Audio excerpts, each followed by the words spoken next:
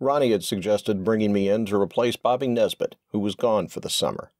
I was now working 4 nights a week, Gideon Lowry at the piano, serving up Irving Berlin, George Gershwin, and Cole Porter. I looked at my watch.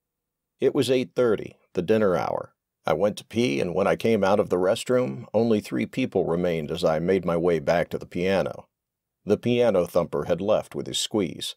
I sat down, struck a couple of chords, running through my mental list of tunes, then someone touched my shoulder and said, "Mr. Lowry?"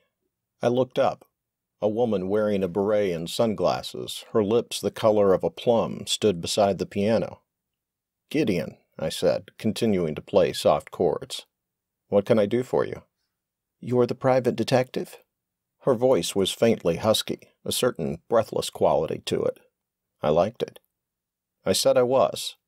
"I'd like to make an appointment with you." "No problem."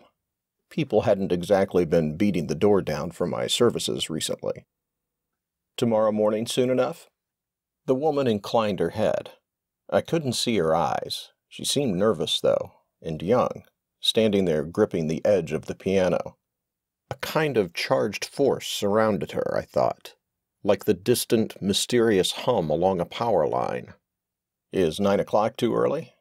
"I can be there then." "You know where my office is?" She nodded. She wore a tunic top with a clerical-style collar and black tights. Trim.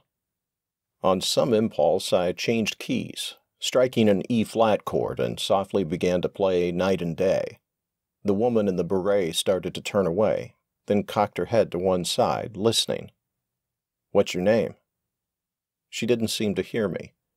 Or if she did, she was ignoring me. A microphone rested inside the piano, and she reached in and picked it out, and tapping her hand against her thigh, she began to sing. "You Are the One."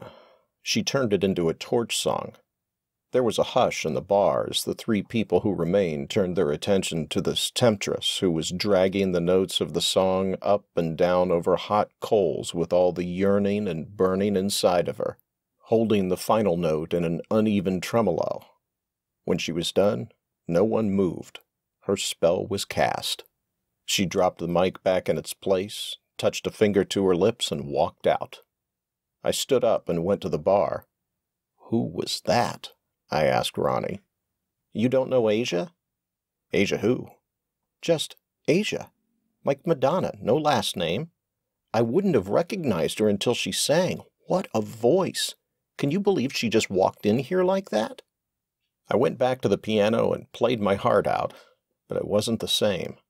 The music had gone out the door with the scamp of a girl in a black beret.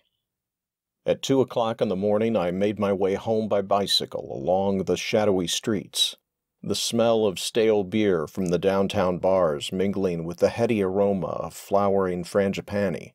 Home was the upper end of Duval Street, Main Street, the raucous, rowdy, carnival-like strip of bars and T-shirt shops and food emporiums where tourists prowled endlessly and whose face changed to satisfy every passing fad.